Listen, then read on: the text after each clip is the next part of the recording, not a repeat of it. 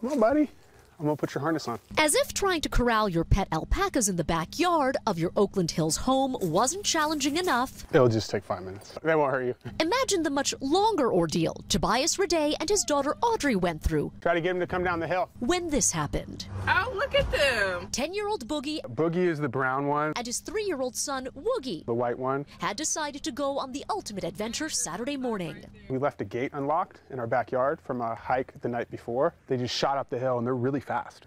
And in the morning, we're having our coffee, and I saw them on the hillside in the park. The dynamic duo proceeded to zigzag through nearby Noland Park, dashing under a 580 underpass and into a nearby neighborhood, known for more suburban creatures. So I was really concerned for their safety, primarily.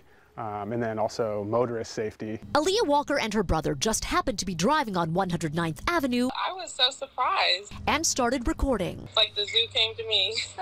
Dad Daryl posted it to Nextdoor to spread the word. Wait, I got like 3,100 and some people have viewed this. It's amazing. I said, tell Jimmy Kimmel we want to come on. And online users, some thinking Boogie and Woogie had escaped from the zoo, came out in droves to assist. Neighbors, friends, Oakland Animal Control was really helpful and really kind. Ultimately, after traveling 4 miles for more than 2 hours, a neighbor corralled the unharmed father-son duo with a rope. They're hard to catch.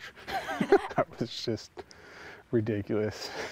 I mean, these guys had a great day. It was a good day for the East Oakland community as well. Our national narrative is about some of the challenges we face here, but really come together, and people care about people here, and they also care about alpacas.